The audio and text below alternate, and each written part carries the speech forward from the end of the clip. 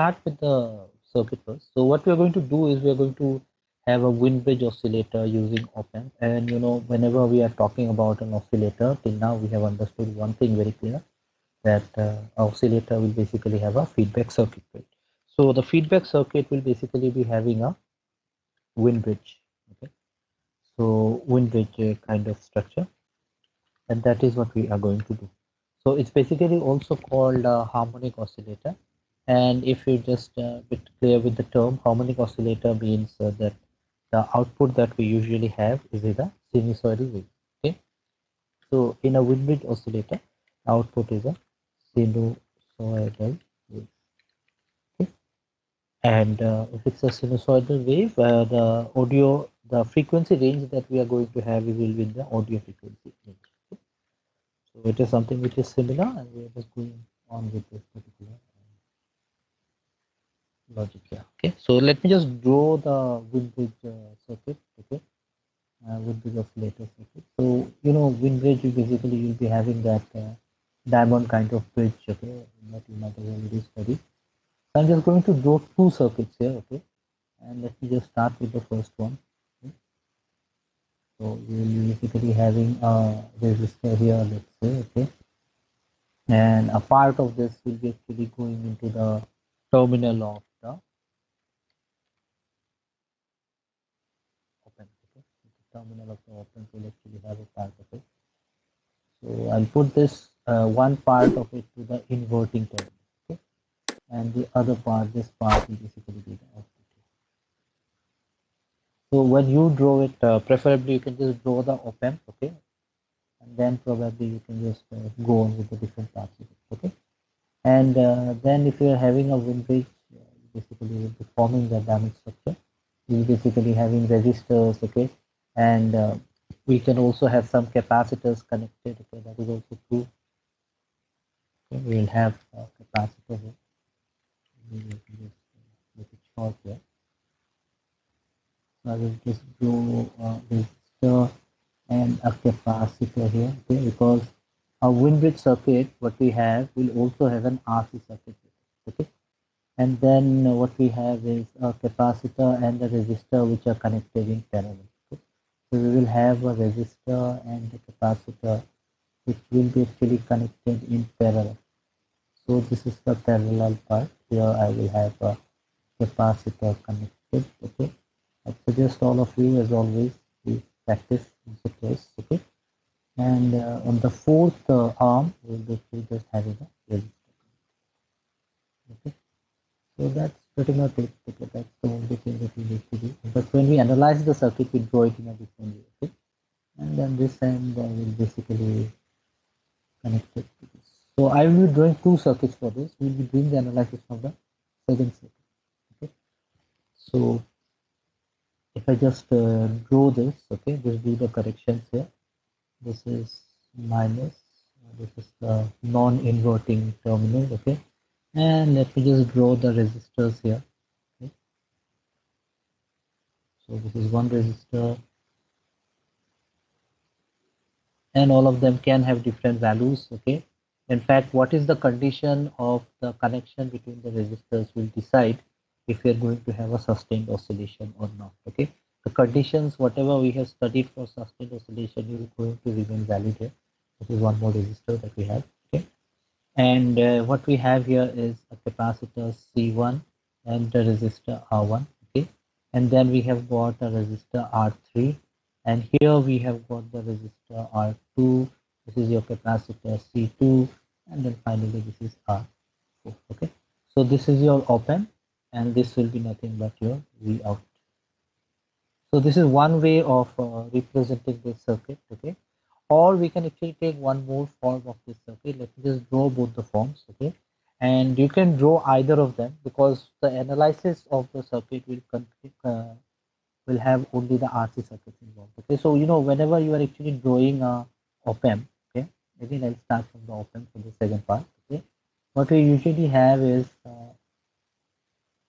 output. Okay, and then this is actually basically will be having a part which will be actually feedback into the input.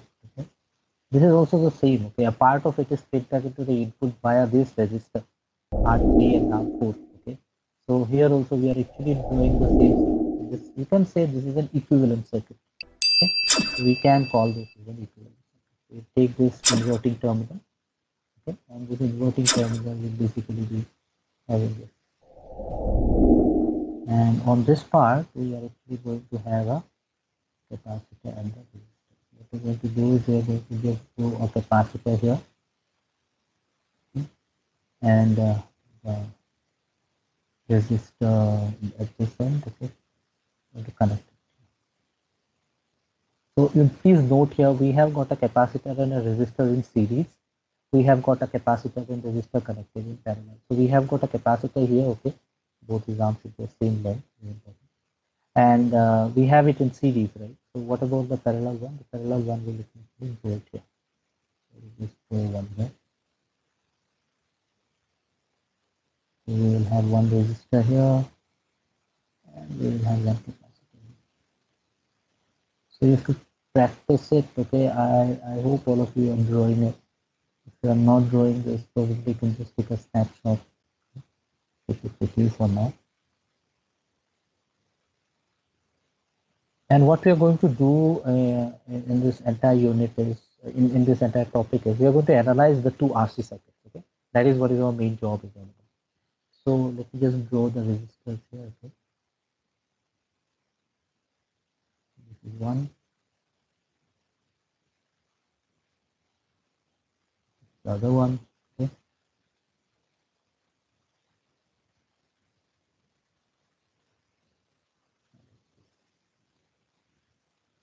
we have these resistors here, and then maybe we can just mark them, right?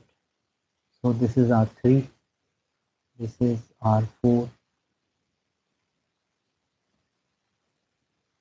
inverting terminal, non-inverting terminal. We have got R2 here, C2 is connected in parallel. This is R1, and C1 is connected in parallel. Okay, so this is the equivalent resistor here, and we can have the output across this circuit. Okay, so this is the circuit that you have to draw for your exam, and this circuit will basically, again, I think it's not a very complicated circuit. Okay, it will basically give you 2 marks, and you don't need to draw both. Let me tell you, you either draw this or draw this. Okay, but you know, for understanding purpose, I think this is more important, because you have a feedback part for the op-amp inverting terminal. Okay, and then you have got the two RC circuits, one in series and one in parallel, connected to the non-inverting terminal. Okay, so what I'd prefer is you draw this circuit. Okay? But in case during exam you can't remember this, even if you draw this, this will be acceptable. Okay, so it's totally fine.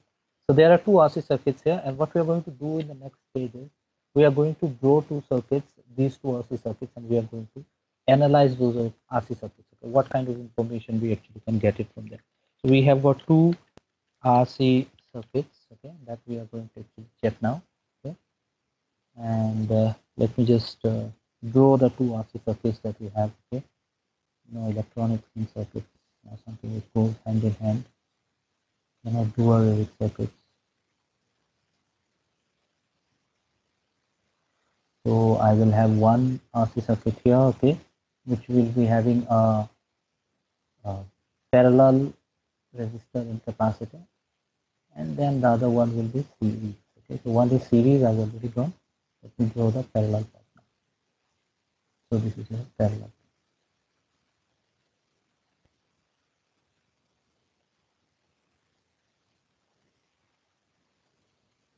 Okay. So that's my other RC circuit. Maybe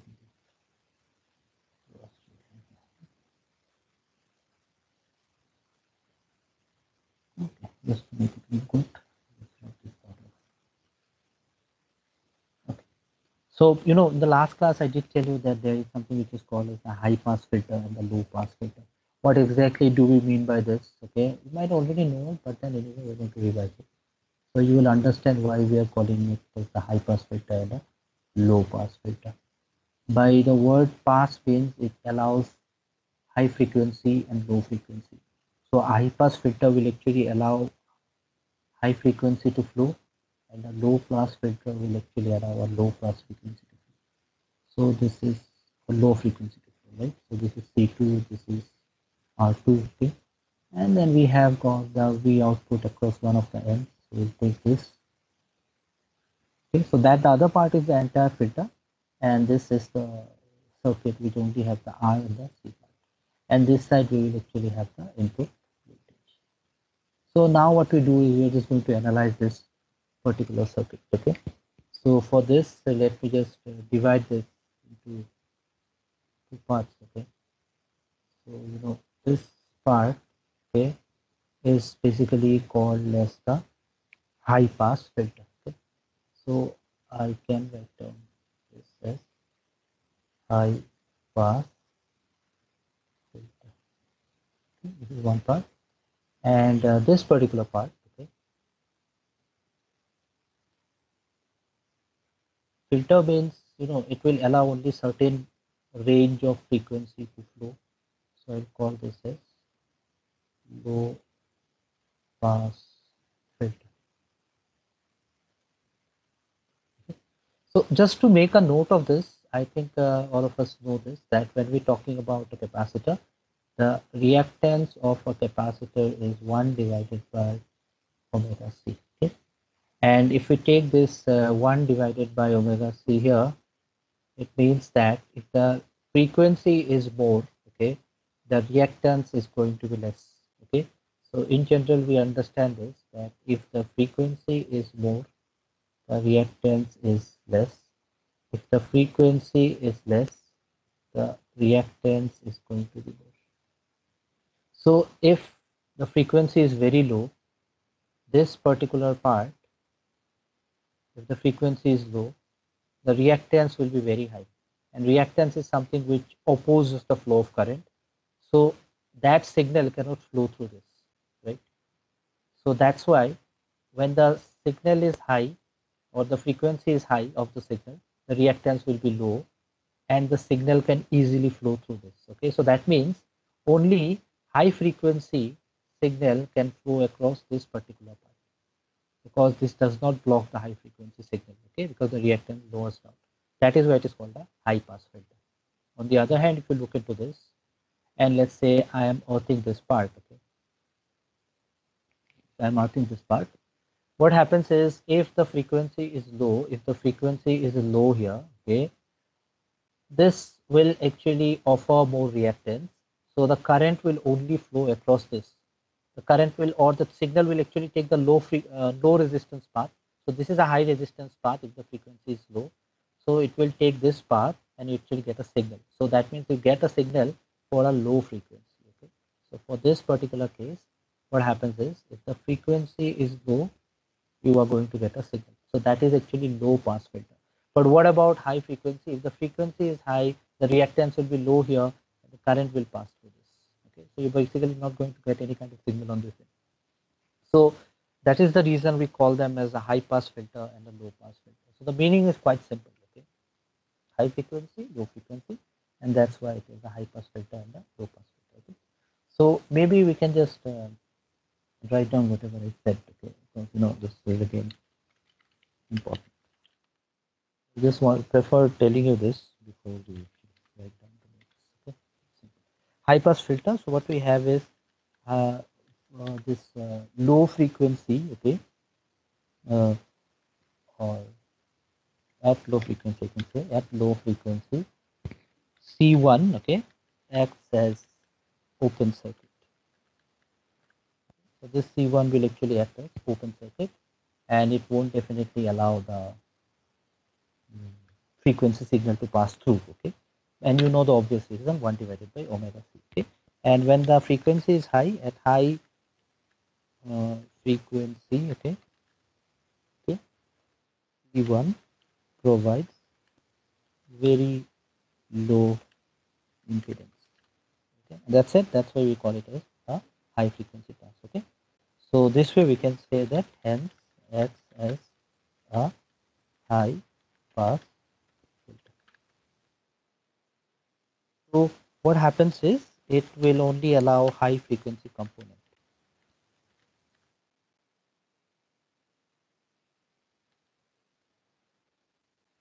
This can be a very simple question, objective question I might ask, and you can write down the answer. Okay, it's not very difficult, I guess. Remember this, but then you can actually draw the circuit, explain it better. I think this will always be easy. Okay.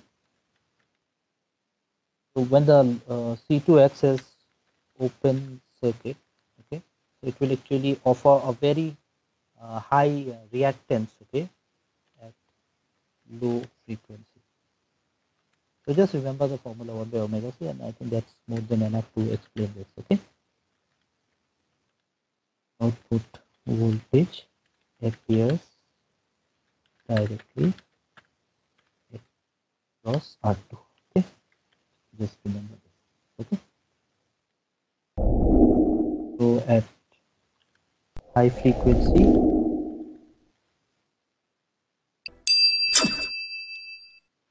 the output is short circuit, right? The ground terminal. That condition.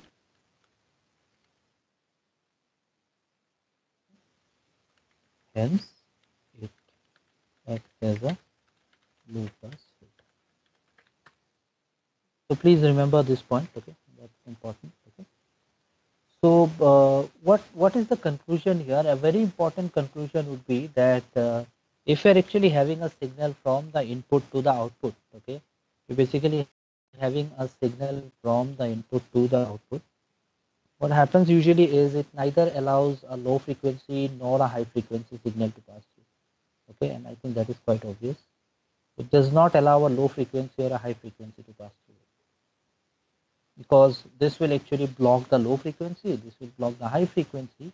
So that means whatever frequency we get as an output will not be either low or high. Okay, it will be having some selective value. Okay, so this is actually an important conclusion that we need to understand before we actually analyze the circuit, because this is actually a combination of both high and low. Okay, so hence this RC network does not, okay, allow low or high frequency. Okay, that's important. You need to have a frequency selection. Okay? So what happens usually is that if we are considering a one particular frequency at one particular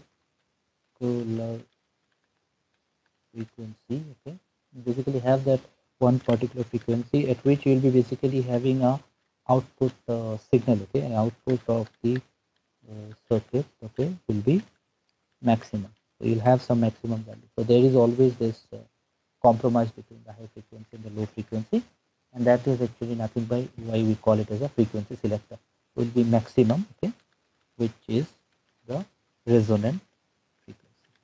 So we have to find out the resonant frequency, okay, and that is actually the aim of this particular unit. So this resonant frequency will be denoted as f to the base r. Okay, I'll just denote it to the f to the base r, and this basically we can say it will actually act as a notch filter.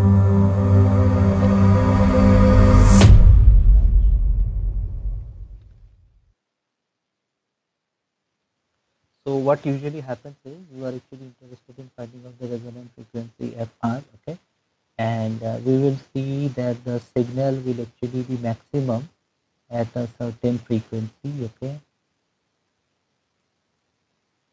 that frequency is fr. So if we do the analysis for the resonant frequency, we are going to get the values here. Okay, so let me just write down this condition. Okay, percussion condition, we already know that this a beta must be equal to 1. Okay, and phase angle of a beta is equal to 0. Okay, so let's just remember this condition. Okay, you have to remember it every time. So what happens is that at FR, that means at resonant frequency, okay, this phase shift that we are talking about is going to be 0. Phase shift is equal to 0. Okay, so that's the first thing that we know. And what happens is we will see that the V output divided by V input is equal to 1 divided by 3. Okay, And what is V output divided by V input is nothing but beta. Okay, we have this. So also we know that A beta must be equal to 1. Okay, that is actually nothing but for sustained oscillation. Okay, so I'm teaching this for almost more than a week now. Okay, these topics, and we have not yet uploaded the lecture. So please make sure that you remember whatever we have done in the last few classes. So for A beta is equal to 1 for sustained oscillation. Therefore, the value of A gain must be equal to 3. Okay. So these are certain things that we should know. Okay. And apart from that, if we are considering certain conditions, let's say if R1 is equal to R2, okay, I can make the circuit according to my will, and I can say R1 is equal to R2. Then we will see that the resonant frequency is equal to 1 by 2 pi RC, which actually sets the tone for the next class. That means we are going to derive this in the next class. Okay, and C1 is equal to C2. So if both these conditions are there fulfilled, then we actually get the resonant frequency as 1 by 2 pi. Okay, and if they are not equal, okay, if R1 is not equal to R2 and C1 is not equal to C2, the resonant frequency that we are going to get is 1 divided by root over, okay, I should get down to 2 pi first, okay. So we will have a calculation which is something similar which we did in the last class. Okay, so we'll have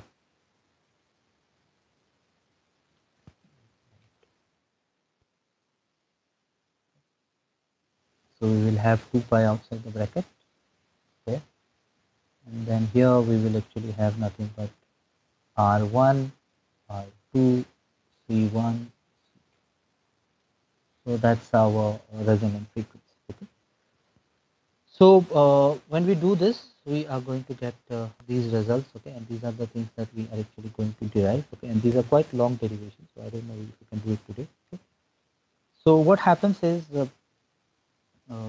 if we consider that this is actually connected to the non-inverting terminal. Okay, one more thing, since connected, okay, to the, okay, non-inverting terminal, non-inverting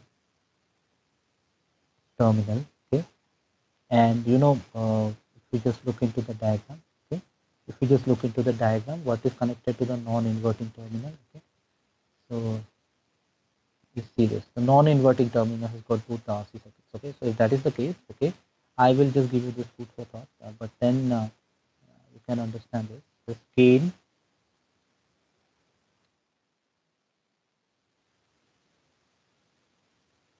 So gain means A, right? So gain of an,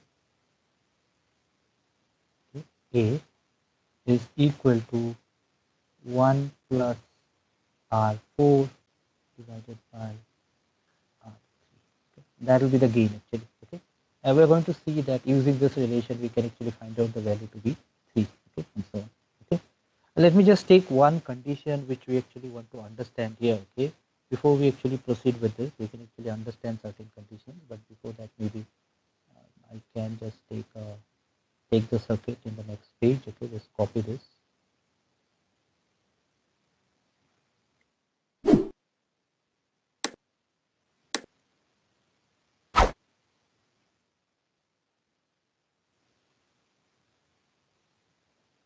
Okay, so if we just do this, okay, this part, if you understand it, and let me just write down few points here. Okay, so let's say I will assume something here. Okay, I'll assume certain values which are there for the circuit. So let's assume before we analyze the circuit and find out those resonant frequencies, we can say this. Okay, try this condition. So what we assume is R1 and R2 are equal. Okay, so R1 and R2, this and this are actually equal. Okay, and C1 and C2 are also equal. So both the circuits will actually have a similar behavior, okay, but only one will be parallel and one will be in C1 is equal to C2. Okay. And let's say we have got a frequency, which is actually passing through the system, which is, let's say, 10 kilohertz. Okay, we have got 10 kilohertz frequency. Okay, one more thing we should know is what is the value of the capacitor. So capacitor, let's say it's 0.01 microfarad. So this actually may form a part of a numerical question also. Okay. Now let's find out what is R. Okay. Since we know C, can we find out R? The answer is yes. Okay, because I said that the frequency would be actually nothing but 1 divided by 2 pi RC. Okay, and let's say this is the resonant frequency. Okay, so what will be R? R will be nothing but 1 divided by 2 pi FC. So that means we are deciding what can be the value of R. In any circuit, deciding the value of R is important because capacitance is something which you can manage. Okay, you can actually tune it. But once you make the circuit, the resistors will actually have a fixed value. So for this kind of value, what is the value of resistor or R that we can actually have? So it will be 2 into 3.14, okay, into 10 to the power 4, okay, kilohertz. I'll just convert it to hertz, okay, into, then this is nothing but C, okay, C is microfarad. So 10 to the power minus 6, so 0.01, 2 places more, so it is 10 to the power 8, okay, minus 8 rather. So if you just do this calculation, okay, I'm not asking you to do the calculation, but you need to do this probably if I'm asking you in exam, 1.59 kilo.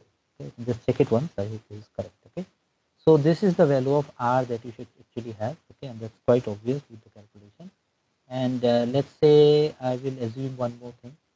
Let's assume, okay, R4. Now I know what is C1 and C2. We have given a predefined value. We have found out what is R1 and R2. Okay, the only two values of that we need is now is R4 and R3. Okay, so let's say I have fixed the value of R4, okay, at 20 kilo ohm. If I fix the value of R4 at 20 kilo ohm, the value of R3 must be 10 kilo ohm. Okay, and why do I say must be? We will understand now. So we have these values. This is C1 is equal to 0.01 microfarad, which is equal to C2, the same problem, okay, and then R1 is equal to 1.59 kilo ohm, which is equal to R2. So we have fixed these values, okay. So what happens is now if we are actually using a circuit, we actually have a working circuit. What we can do is we can use a potentiometer, okay. We can actually sometimes use a potentiometer.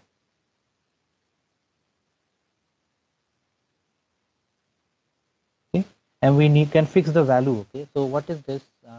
This is R2 and this is R1, right? This R2 and R1 we can actually tune it. Okay, because this potentiometer actually can tune a circuit resistance, but not much. Okay, we need to have some value which is very close to this, and tune R1 is equal to R2 is equal to 1.59. Okay, so once we tune this, then accordingly we can select R3 and R4. Now I said that R3 is 10 kilo ohm and R4 must be 2 kilo ohm, 20 kilo ohm. Okay, so why is that? Okay, you can just go to this previous section and try to understand this. Okay, you see A must be equal to 3. Okay, A must be equal to 3, and also if we see this, A is equal to 1 plus R4 by R3. Okay, so if you look here, A is equal to 1 plus R4 plus R3, and A must be equal to 3. That means this part, okay, this part R4 by R3 must be equal to 2. So their ratio should be something which is fixed. So if you look here, R4 it is 20, okay, kilo ohm or ohm doesn't matter, both have got the same unit, and this R3 is 10. So this will actually give you 2. Okay, and that's why this value of R4 and R3 is not something which we can actually take in random. Okay, we have to actually fix the values. That's very important. Okay, so why we have written these values and try to understand it, because we can actually fix the values and actually use this device. Okay, and get the frequency selector circuit working. So hence we can select, okay, R3 and R4, okay, and adjust. So R3 and R4 is something which we are not going to change much, but R1 and R2 we can actually adjust, okay, accordingly using a potentiometer, and adjust R1 and R2, okay, to design a wind bridge oscillator of desired frequency. Let's say you desire certain frequency, or you know that this is going to be the input frequency that you actually want to amplify, okay, if you want the signal to come out of that this particular frequency. What frequency? Let's say for this example we can actually take up this 10 kilohertz. So if I want this 10 kilohertz actually to get amplified as a signal, I need to set the value of R1, R2, R3, R4, C1 and C2. Okay? So approximately you can take up C1 and C2, do some trial and error and check the value, and based on that you can actually find out what is the value of R that you need. Okay, so having a resistor of around approximately 1.5 kilo ohm is quite common, and capacitors are always used in a microfarad range mostly. Okay, these kind of things. So you can take this resistor, and accordingly you can see what is the value of R3 and R4. Do it, connect it in the circuit, and you'll see that that particular signal will actually get amplified. Okay, so that is how basically the selection is made. Okay.